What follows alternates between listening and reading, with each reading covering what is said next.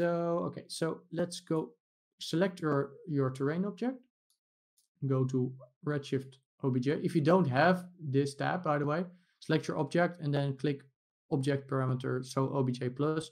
So that's going to be in the Redshift toolbar. If you don't have the Redshift toolbar, click plus, shelves, enable it over here. So then you get the Redshift toolbar. Anyway, so if you have that, go to tessellation and enable tessellation, and then enable displacement. So right now this is not really gonna look any different because, I mean, we didn't really do much in our material, right? But what this will do is it will subdivide this mesh during render time. So you know what subdividing is, right? So if we were to go in here and we'll do subdivide, just look at the wireframe. So you can see if we do this, we have this many polygons, and then if we subdivide it, we get more polygons, and then if we were to subdivide it again, we get even more polygons, etc., etc. But if you do it during render time, it's actually a lot more efficient. So what Redshift has, it has screen space adaptive. And then we have minimum edge length and maximum subdivisions. So essentially, it's gonna just it's gonna look at the geometry in sort of a 2D space, and then stuff that's gonna be further away from the camera or out of view is gonna be subdivided less, and the minimum edge length is gonna be the minimum length that the edge, so this thing, needs to be. So if you make it lower, you're gonna tell it like it needs to have more minimum detail. So let's leave it at 4 for now. We're probably gonna put it to 2 a little bit later. And then the maximum subdivisions will be, well, the maximum amount it can subdivide. So like, and again, like for example, if we have, so we middle mouse, this is 100,000 polygons right now. If we subdivide it 600,000, if we were to subdivide it again, it's probably gonna think for quite a little bit, and hopefully that. Okay, so then we get 2 million. So you can see like that it would do that on render time. And the great thing about doing it on render time is that we can get a lot of cool details on our geometry that are not there. So let's demonstrate that by putting a displacement node. So let's close some of this stuff, plug it into displacement, and then here on texture, what we can do is I'm going to use a Maxwell noise. So this is one of the noises that's not in Redshift 2.6. If you're using 2.6, you're going to use the Redshift noise. And you can see this also has a whole bunch of options. But the good thing about the Maxwell noise is that it has a lot of presets. So if we want to look at what this noise looks like, by the way, we can just just plug our noise directly into surface. You can see now we can sort of see this noise pattern, and we can just play around with it and see what it looks like.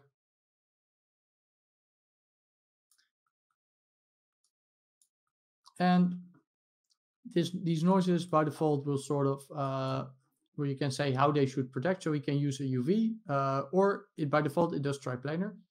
So what triplanar is essentially it just projects texture from the top, from here, and then from here, and it sort of blends them together. And it can do that in vault space or in object space. So in this case, doesn't really matter that much. If you have a rest position, you can also do it in reference, but you don't have that. So anyway, so these are the noises, and like these noises have a whole bunch of different options you can like. That's why I really like these Maxwell noises. So these used to be in Cinema 4D, and then Redshift was bought by Maxon, and then they decided to integrate all these presets inside of inside of Redshift. So kind of like this Poxo noise. Let's make it a little bigger. Like again, you could also use these just regular Redshift noises, and then you could just play around with those settings and distortion, frequency scale, complexity, like turbulence, whatever. So you can also use that and then play around with, like, you have the scale here. So you can also use that. I just like these Maxwell noises because they have a whole bunch of like presets that I can easily just pick from, do some settings and mix them together. And they just look pretty good by default. So anyway, so let's disconnect that and let's plug it into displacement instead. So I'm gonna plug it in. It's gonna say that it's gonna preparing for ray tracing. And what you can see is that I get a whole bunch of spikes. It's because our scale is quite high, but you can already see that it's working. So let's make this displacement scale a lot smaller, 0.3.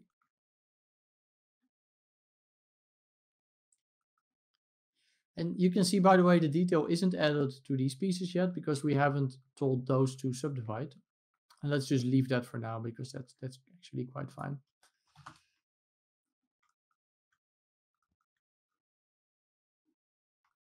So you can just play around with how you like this to look. So I guess we could make it a little bigger.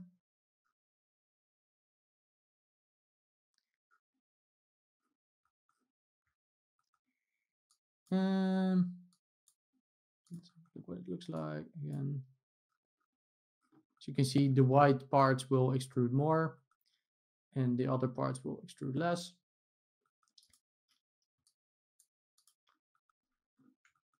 And what we could do is maybe do another displacement. Maybe, by the way, let's also plug in our material. So we get at least material on it. And on the material, I guess let's make the reflection roughness a little bit higher. So, and you can see, this will basically tell it how much should it reflect. So we can, I guess, turn down the reflection and turn up the roughness a little bit. And we're gonna do some more with the color stuff later. We're not gonna do that much actually, but a little bit. We don't really need, I mean, it's gonna be a moon-like landscape anyway, so doesn't really need that much interesting stuff. Anyway, so what we want to do is we want to make another displacement. Maybe just let's copy and paste this one. Let's hold Y. If you hold Y, you get like the arrow, the knife, and then you can sort of slice stuff. So just so you know. And let's make a displacement blender. So that will allow us to blend multiple displacement maps together. So the base input will be this one, we already had. And then in the second input, let's put this one. And let's make another noise. So let's plug it in. Now by default, I don't think we're going to see much yet because the blend weight is to 0. So let's configure our noises to sort of be sort of layered details. So let's disconnect this displacement again. Let's plug in our first noise. Let's make it a lot bigger. So let's have this one be like our big scale. And I'm thinking maybe this one is even too detailed for like big scale. So maybe we want something different. Maybe we want a big scale to be something like this. Change the contrast a little bit.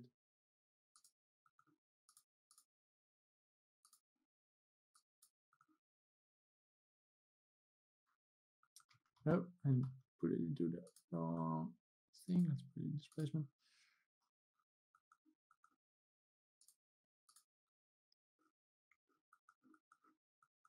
Maybe let's increase our displacement a little bit.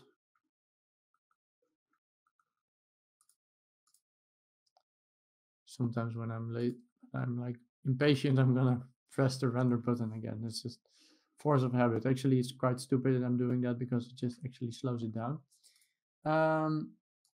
Anyway, we can use this to sort of give like large detail.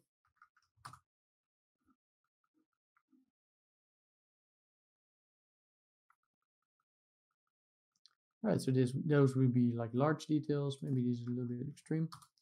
So that will just give an overall sort of detail to it. But you see, we don't really have any smaller details in there.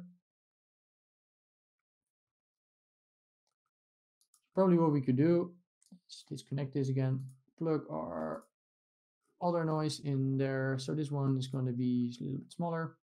Let's say that we want that one to be like our smaller details. Maybe we want it to be like even smaller. Put displacement in.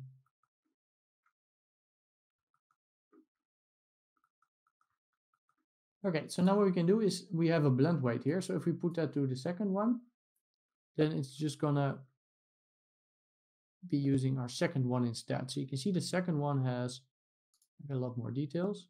We just bucket render.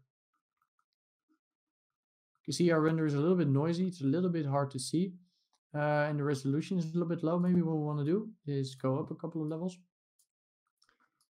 Let's change our render cam to be 1920 by 1080 because it's set to 1280 by 720 by default. 20 by 1080.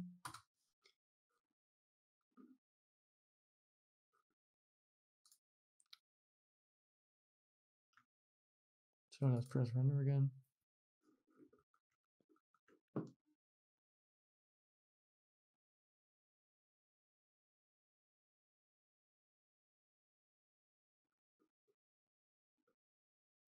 Let's turn off bucket rendering. Okay, so we can see a little bit better. Okay, so those are the small details. We can go in there. Probably we don't want to just add this. So you could go in the middle if you want. Then it's gonna blend, like right now, it's gonna blend about half of the first one and then the other half of the second one. You see, it takes a little bit of time to sort of compute all of that stuff.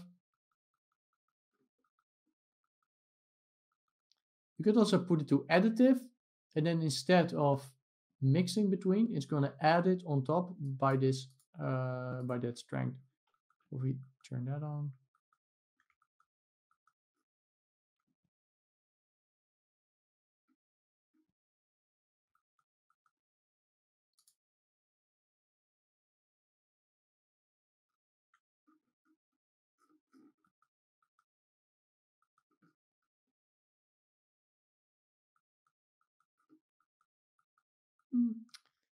Looks kind of cool. Maybe we can add another one in.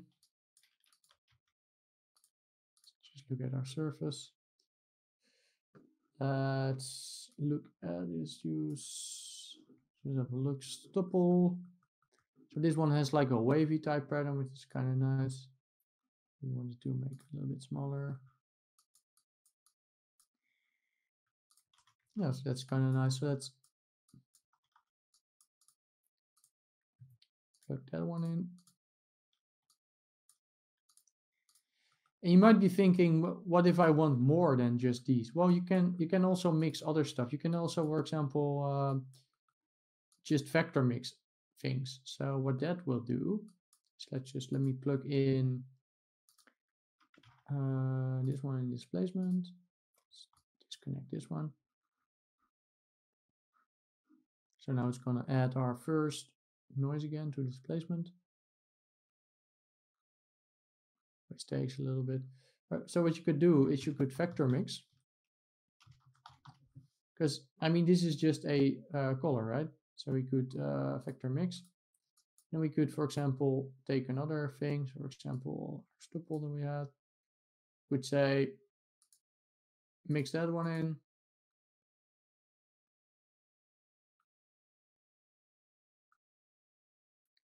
.5. The only thing is that we then won't have individual controls over the amount of displacement that each thing gets. You can see now we get sort of this wavy type thing, which I guess is kind of cool. Maybe we want it to be a little bit less influenced. 0.2.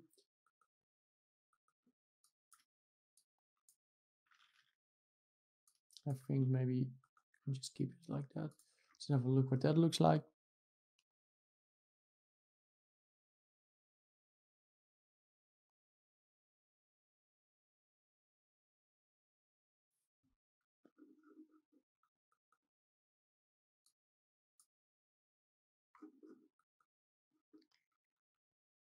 Maybe a little less even. I used that one in my main scene, but Actually, if I'm just looking at it with just this sunlight, I'm not completely digging it too much. Maybe if it's, maybe you can use it on the rocks later or something.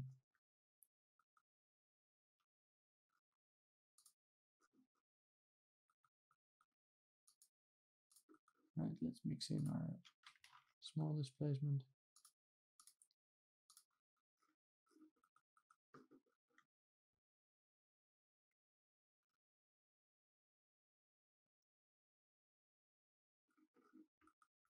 Okay, I think I'm kind of liking that.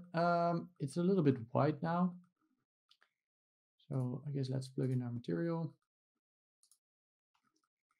And in this material, I mean, we have color here that we can use. So we could, for example, make it red, like white like it is. We could make it a little bit grayish.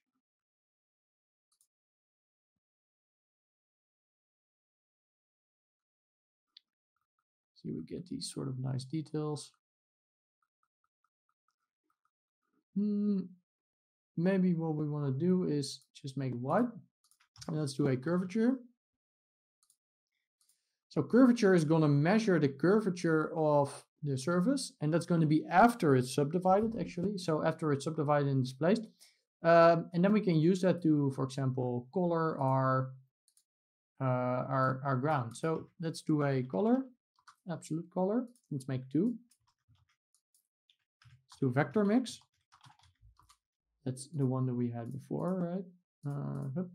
Let's put it into diffuse color. Let's make one color white and one color black. So now it's just gonna show like a black color. And let's put curvature in. Let's just make it progressive. Oh yeah, we need to make this one white. Now you can see we get these sort of bumps. So right now it's measuring, it's like measuring quite a big radius. So it's going to have quite a big radius. If we want this color to come in maybe in like the smaller details, then what we could say is like maybe make it 0.02. 0.9. Let's make it concave.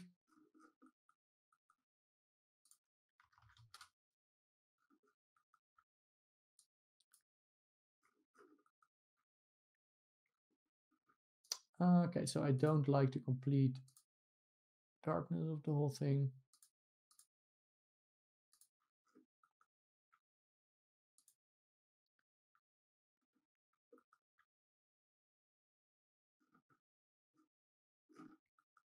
I guess something like this looks kind of okay. You can see it looks weird now on these rocks. We haven't turned on displacement on these rocks yet, so I guess we could do is RNDR rock explode. Let's turn off our RTR. Let's go in there and enable tesselation and displacement. So enable tesselation, enable displacement, press render.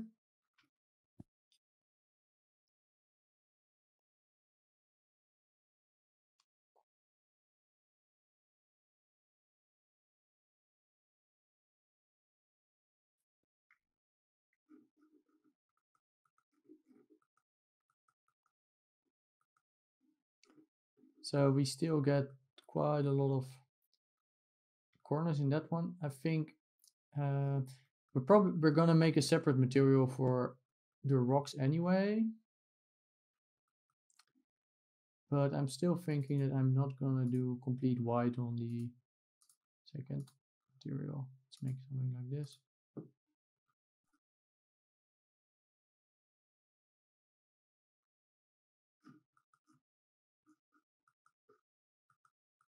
Okay, and probably we want to turn down the displacement on our rocks. So you have control over on your geometry as well. So you can say, I want the displacement on these ones to be a little bit smaller.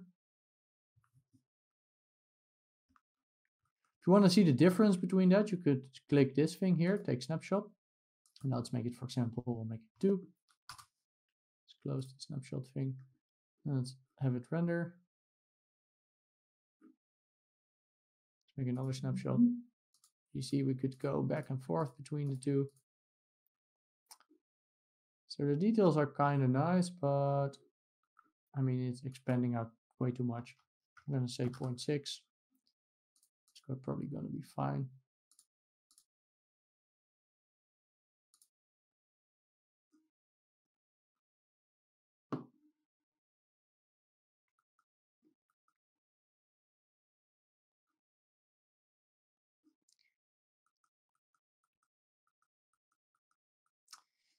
Okay, so let's keep that material for now. We're probably going to tweak it later when we have done more of the lighting, but let's add our rocks in. Let's see what it will look like with these rocks.